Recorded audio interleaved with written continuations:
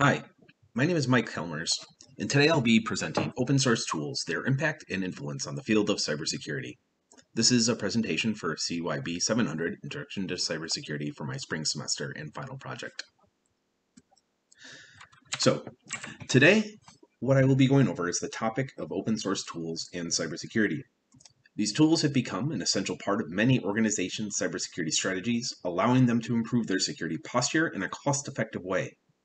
This topic explores historical context, current trends, challenges, and the impact that open source tools have on humans in the cybersecurity industry. This considers both positive and negative impacts that occur from the use of these tools. To give some historical context around the open source movement, first I'd like to talk about GNU, which is a recursive acronym for News, Not Unix. It's an operating system composed of entirely free software. It was developed by Richard Stallman in 1983 with the goal of creating a completely free operating system that could be used by anyone without restriction. As I mentioned, it's a recursive acronym that stands for News, Not Unix, indicating that while the system was modeled after Unix, it is not a Unix clone. Next, Linux is an open source operating system that was created by Linus Torvalds in 1991. The system was also modeled after Unix, but was designed to be compatible with an IBM PC hardware. It quickly gained popularity due to its stability, flexibility, and low cost compared to other operating systems. It's become an important part of the open source movement, and many organizations and individuals have contributed to its development. It's widely used in servers, supercomputers, and mobile devices, and is considered to be stable and secure. Many tools within cybersecurity have been built around Linux, and even one of the more popular cybersecurity platforms, Security Onion, is built on top of a Linux box. And finally, Netscape is an example of an open source tool that didn't begin that way. It was a web browser that widely used during the early days of the internet, and it became so popular in 1998, Netscape eventually released the source code for the Netscape web browser under an open source license, which became the basis of the Mozilla project and lives on today within the Firefox web browser. So, what's happening these days? As I mentioned, Linux. There are several Linux distributions targeted specifically at the cybersecurity industry, both on the offensive and defensive side. Kali Linux and Parrot OS are two examples of Linux distributions that are built to support the hacking tools, penetration testing, and allow the reason that these are important is because it allows flexibility of users to pick and leave the tools that they want to do the job that they need. There's also security tools like John the Ripper and Hashcat that are built specifically to be used within a Linux environment.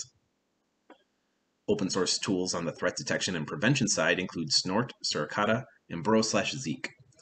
These are examples of systems information and engineering management,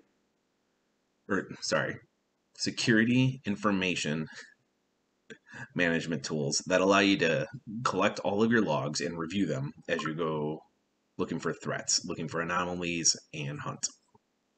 More recently, we've seen the adoption of DevSecOps. It's an approach that integrates security into the software development process from the beginning, rather than treating it as an afterthought. This uses tools like Ansible, which provides orchestration, Git, which provides tracking for changes within a software, and Jenkins to automate security testing. And this ensures that security is baked into the software development lifestyle, because what typically will happen is developers will create a piece of software, not give security any thought, and several vulnerabilities will accidentally be baked into the software itself. An example of an incredibly positive impact of an open source tool is Let's Encrypt CertBot. This is a tool created by the Electronic Frontier Foundation, and Let's Encrypt is a free and open certificate authority that provides digital certificates to websites. These websites or certificates enabled secure communication between web browsers and servers, protecting users' data from interception and manipulation by criminals. This is what allows HTTPS to function. This is the S within that. Before Let's Encrypt, obtaining an SSL or TLS certificate from a website was complex and expensive. Many small businesses and individuals could not afford to purchase a certificate, leaving their websites vulnerable to cyber attacks and impersonation. Let's Encrypt changed this by offering free certificates and a model that was easy to obtain and install. Thanks to this, millions of websites around the world are now secured with Let's Encrypt certificates, making the internet a safer place for everyone. This is an example of how open source tools in cybersecurity can have a positive impact on human lives. Now, there are some challenges. There are security risks that come with this. Open source tools are often developed by a community of volunteers, which means these are individuals who probably have other jobs that pay their bills. You will see someone create a piece of software and then that software may be abandoned if they have other things that come up, which means that if there's a new vulnerability discovered, a new 0-day, that might not be patched for some time. And they may not always come under the same level of scrutiny and testing as commercial solutions may. Compatibility issues. Open source tools are often developed independently of each other, which can stop them from talking to each other and systems. This can make it difficult to integrate open source tools into existing infrastructure. Along with many of these tools are designed for Linux systems, whereas most offices will run something like Apple, Mac OS, or Windows. And finally, lack of support. While this open source community is generally speaking positive and friendly and helpful, there's no guarantee that the developers of any specific tool are available or able to provide assistance if it breaks. So one topic or one common situation you'll see is a industry or a company develop an open source tool. Ubuntu is a Linux distribution that's a good example of this, and they will sell this. They will sell their services as a customer service related industry rather than like a product industry. So Ubuntu is free, the support for it is not, and that's what you would actually pay for should you purchase the product from them. Now, there are some downsides to the use of open source tools, specifically around hacking or cyber espionage, and what that means is these tools are freely available. Anyone on the internet can go download them and start playing with them. This lowers the barrier to access to hacking tools and people who may partake in malicious activity over the internet. An example of this was the Mirai botnet. This was a cyber attack in 2016 that was powered by open source software that is easily found on the web. I do want to say that it's worth noting that these negative impacts are not unique to open source tools and can occur and do occur with any technology. That said, it's important to remain vigilant and address these risks through proper training, security protocols, and ongoing maintenance and support. So, how do we use and get the most out of these tools? Well, performing thorough testing and vetting of open source tools before implementing them can make a big difference. This allows them to be optimized for your environment, ensures that it doesn't break anything that's currently in production. It makes it easier to instruct your staff how to use them. Staying up to date with the latest security vulnerabilities and patches. You need to know what's operating on your machines, and these tools can help you do that, but these tools also require that knowledge of what's up to date. So like any good process, patch your software.